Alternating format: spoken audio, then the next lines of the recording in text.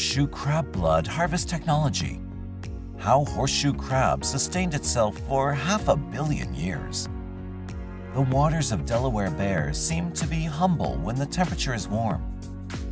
Meanwhile, bizarre creatures appear playing with the seashores from the depth of the sand. This creature is called a horseshoe crab. These creatures spend most of their lives in the depths of the seas.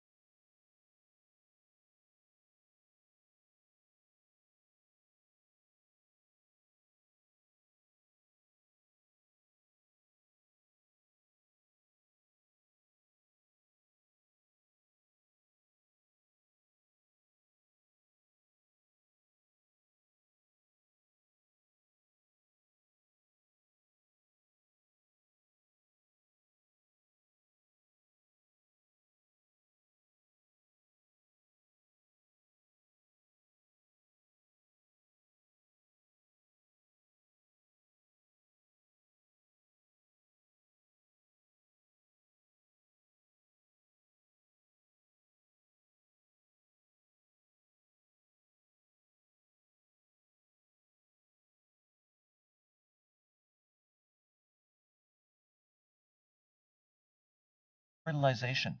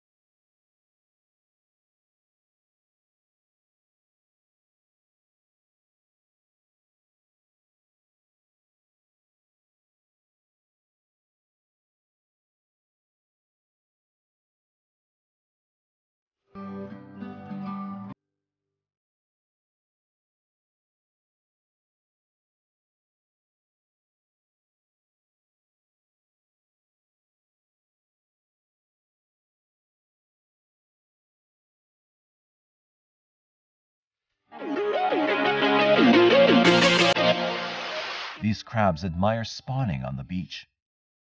They arrive on the beach in May when the moon is full. The eggs have the ability to survive even for a year, and only some of the eggs laid will get matured. This is like buying a bulk quantity of something that you can only find a few of with sustained quality. This is how they've been surviving for longer than dinosaurs.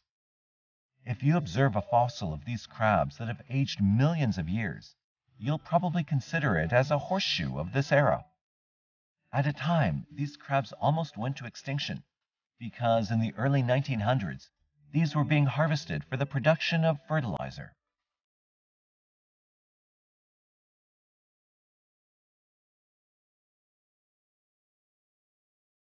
That practice met an end, but now it's being continued for hunting purposes of several animals and pharmaceutical uses because the drops of blood of these crabs contain an element that's best for the analysis of vaccines and drugs.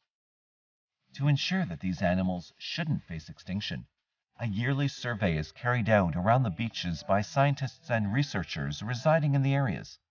This is done to learn about their population.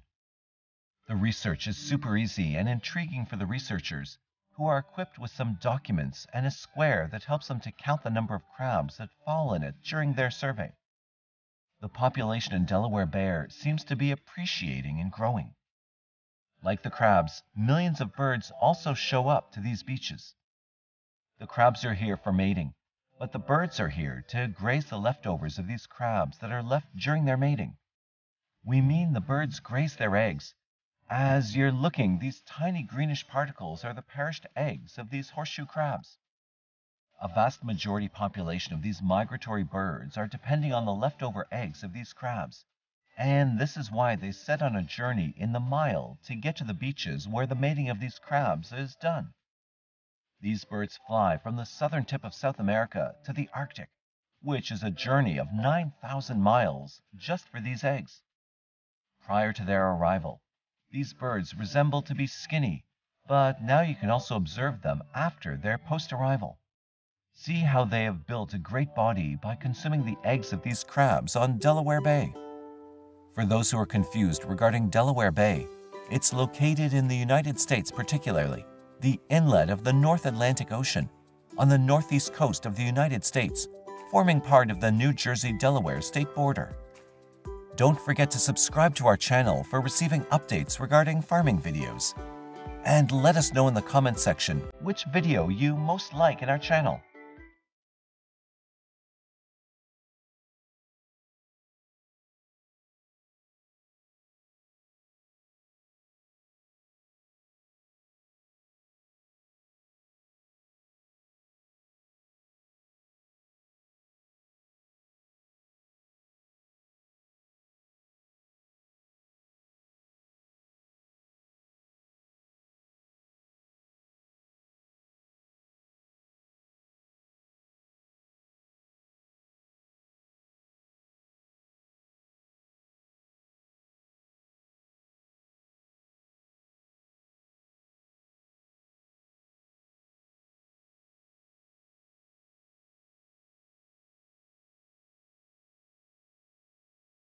This species of crab, known as the horseshoe crab, has sustained itself to live for 500 million years now.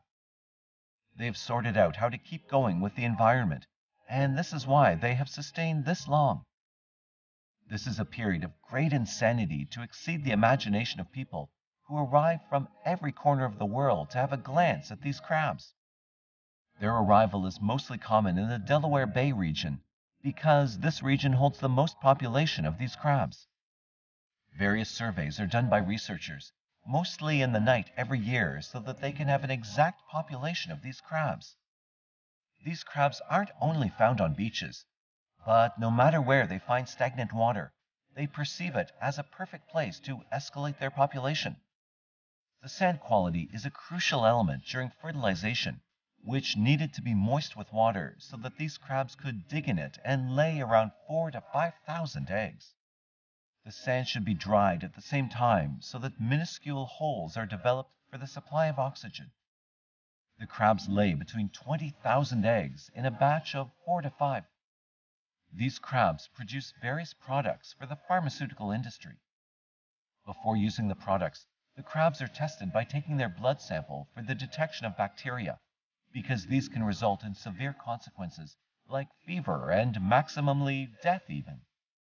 So this is why these tests are cautiously done in the labs to ensure a high level of certainty. After acquiring the liquids that are used in pharmaceutical products, the crabs are then set free in the spaces where they were captured. The mortality rate of these crabs is around 30% during the test.